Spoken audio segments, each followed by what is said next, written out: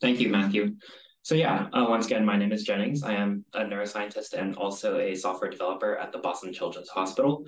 What we do at our lab is we do a lot of brain MRI research, but we also are interested in actually applying the computational MRI research we do to use in the clinic. And so, of course, everyone's hot about developing AI algorithm these days and image processing, but how can we actually make these products of research useful to clinicians when they do their medical practice? So the title of my talk is Modernization of DICOM Workflows. First, we should talk about what DICOM is and why we need to modernize it. DICOM is an international standard for medical image encoding, storage, and transfer. And it's basically found everywhere. It's ubiquitous across hospitals and the industry. No matter what manufacturer you go to, Siemens is a big example, or Philips, they will all be using the DICOM protocol. No matter what hospital you go to, whether it's public or private, European, American, Chinese, they will be using the DICOM standard within their cyber infrastructure. Though a lot of people have frustrations with the DICOM protocol, and some even regard it as a legacy protocol. So let's talk about why that is with the history. Just to give a little bit of perspective, since we're talking about legacy software here, I'll paint the timeline starting from the pre-2000 era of the internet. And so the HTTP protocol that we all know and love was actually invented in 1996 with the version 1.0 of HTTP. 4 years ago, in 1992, was the JPEG image format. And so hopefully this just paints a picture of how the young space of technology was developing. Take a moment to guess how old the DICOM protocol is. DICOM was actually invented 11 years before HTTP, and the purpose of it was to facilitate the encoding of MRI images and CT images and figure out how we can store them on magnetic tape drives in a vendor-neutral way. And so this is really, really old technology, but it's still highly relevant today. After 1985, they realized the DICOM protocol needed some revisions. They came out with a version 2 and some more changes later down the line. Eventually, we get to DICOM version 3, where finally they introduced TCP/IP support, which is the transfer part of the DICOM protocol. But still, to people who might be familiar with modern technologies such as HTTP, or maybe even gRPC, DICOM has many strange parts to it that might be alien to us. For example, the client-server relationship is reversed. In DICOM, when we want to request an image from the server has to send us the image rather than us asking the server for that image. Those are technical details that aren't too important. The takeaway here is that DICOM is this almost 40-year-old piece of technology that basically every single medical imaging facility, whether that be a hospital or a research lab, needs to figure out how to navigate themselves. And so how MRI research works, basically anywhere in the world, is of course you start with a scan of the patient, and then always you are going to end up with DICOM data on what's known as a PACS server. PACS is just a fancy word for an image database. And then we want to obtain that DICOM data from the PACS and run some kind of computational pipeline on that. For example, image segmentation. In the realm of neuroscience, we're interested in doing the segmentation of the brain regions and then trying to extract surfaces and trying to be able to quantify the size of certain parts of the brain. Receiving DICOM from PACS isn't a trivial issue, and it also suffers from a lot of these problems stemming from just the sheer age of the DICOM protocol. Breaking down a little bit of how it works, when you have a single DICOM file, that represents one two-dimensional image, or in the context of MRI, it's going to be a two-dimensional MRI slice. And so one three-dimensional MRI scan can be usually like 100 DICOM files, but if you have a four-dimensional functional MRI scan, that can be over 1,000 to 2,000 DICOM files. Originally, how we set up our architecture in my lab was using a lot of Python code for the infrastructure. And so that works. And you would think it's a good idea because the retrieval of DICOM images is an IO bound task, but we still found a lot of performance bottlenecks using Python. Just receiving a single MRI scan would mean you would need to spawn hundreds of subprocesses, and receiving one MRI scan would end up taking anywhere between 1 to 5 minutes.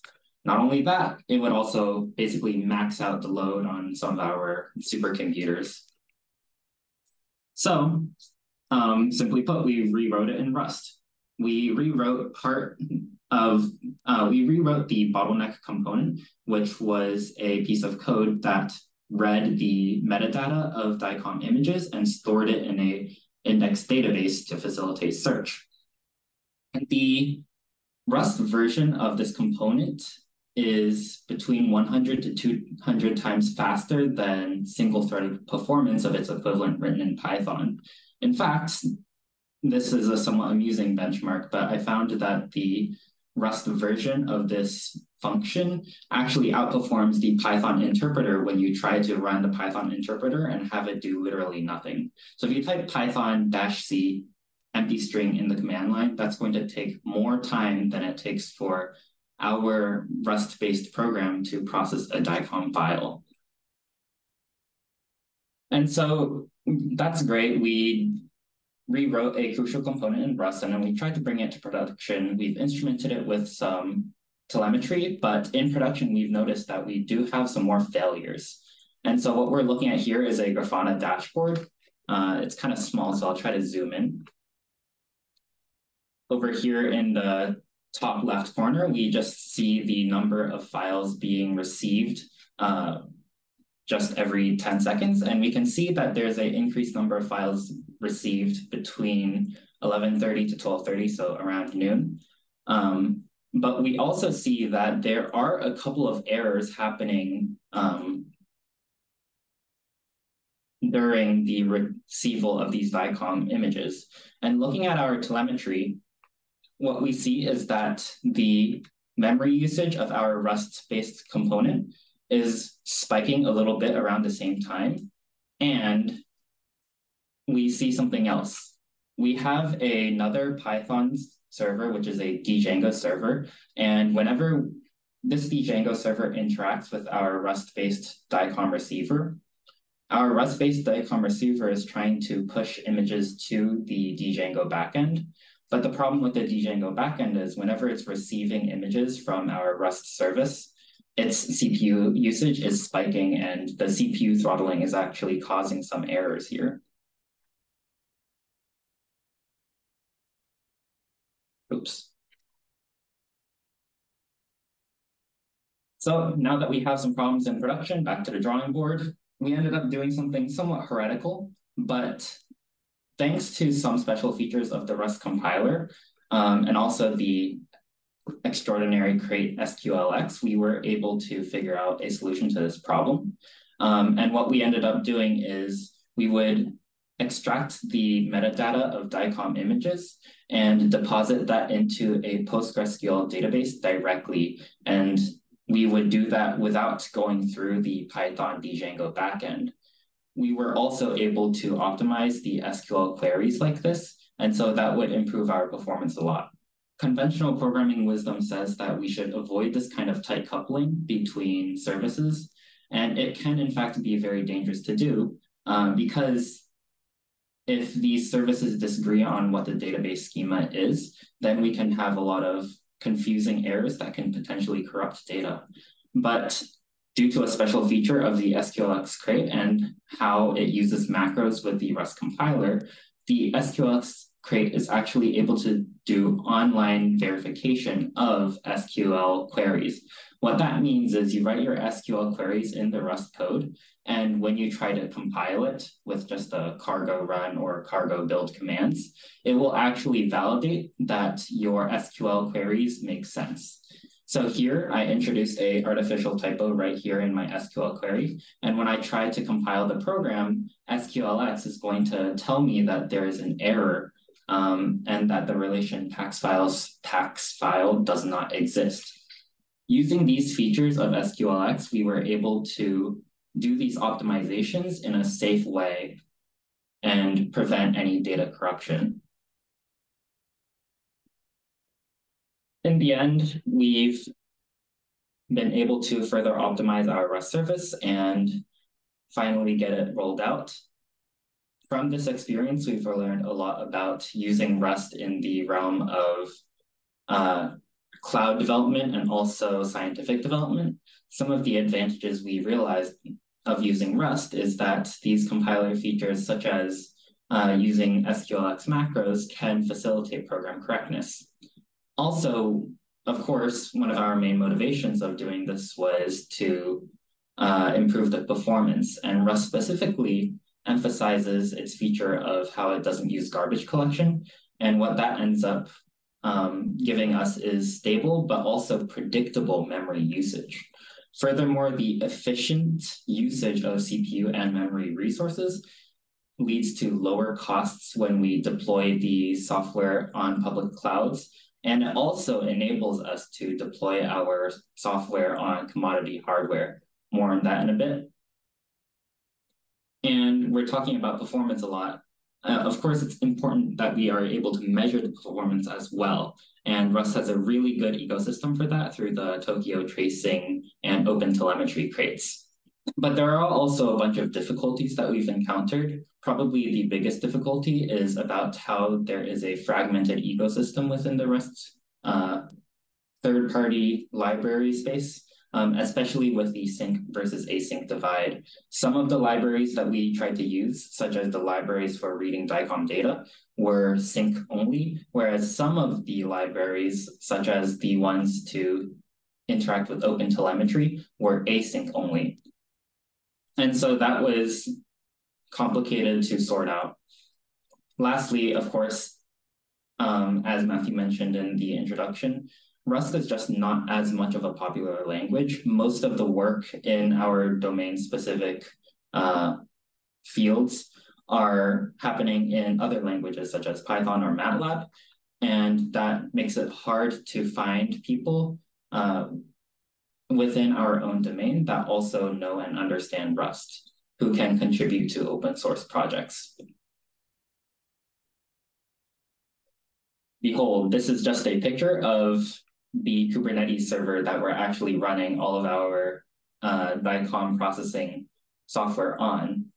And it is probably much less fancy than you might have expected, but this is one of the strengths of Rust as well. We do not need any kind of expensive server farm or a big team to maintain racks and racks of servers. What we did instead was we just collected the old desktops that are like 10 to 15 years old from just our office space and threw them all into a room, connected them with Kubernetes. And even though some of these boxes are limited to 4 GB of RAM, they can run our Rust services perfectly well due to the efficiency of the programming language.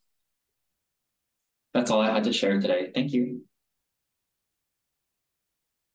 Thank you. That was great timing. I was about to interrupt to say your time is up, just as you were finishing.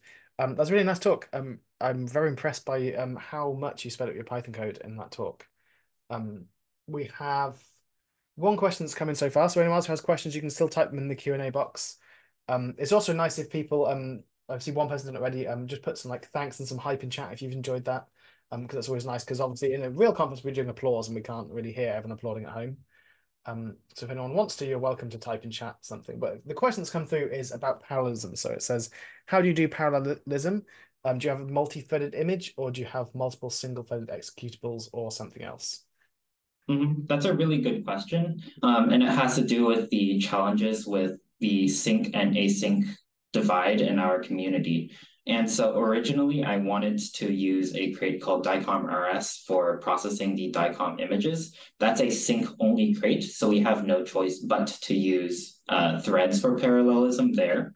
But I am also using other dependencies in my project that are async only and depend on the Tokio runtime. Tokio is a async framework for Rust. And so right now, the situation of parallelism in our component is rather messy.